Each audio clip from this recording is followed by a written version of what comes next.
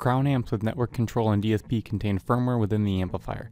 This firmware can be upgraded within HiQnet Audio Architect software. When updating firmware, it is recommended to use a wired connection as opposed to wireless, and make sure not to power down any device during the update process. To upgrade the firmware, ensure you have the latest version of Audio Architect. Go to audioarchitect.harmanpro.com for more details.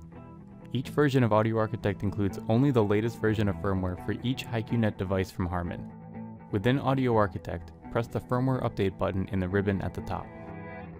A warning will pop up stating that by updating firmware, device settings will be lost. This is true for some older products, but the DCi amplifiers will retain all of their current settings after a firmware update. Either way, it is always best to save a copy of the venue file before updating firmware. After clicking OK, a new window will appear with a row for each device that is detected on the network. Devices do not have to be added to the venue for them to show up in this window. In the firmware update window, the current version of the software can be compared to the most recent available version. If the two versions match, the device already has the latest firmware version. If the available version is higher than the current version, it is time for an update.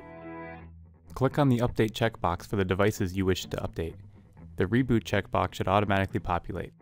Next, click on the Begin Update button to send firmware to the amplifier. During this time, the status bar will increase until it reaches 100%, after which the amplifier will reboot and load the new firmware. After about 90 seconds, Audio Architect will recognize the amplifier and the Close option will appear at the bottom of the firmware update window.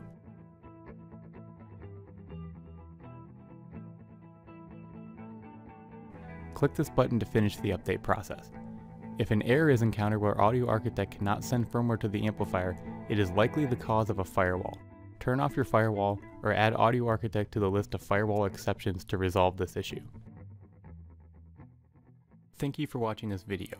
For questions, comments, or suggestions regarding this or any other video, please send them to the email address shown below.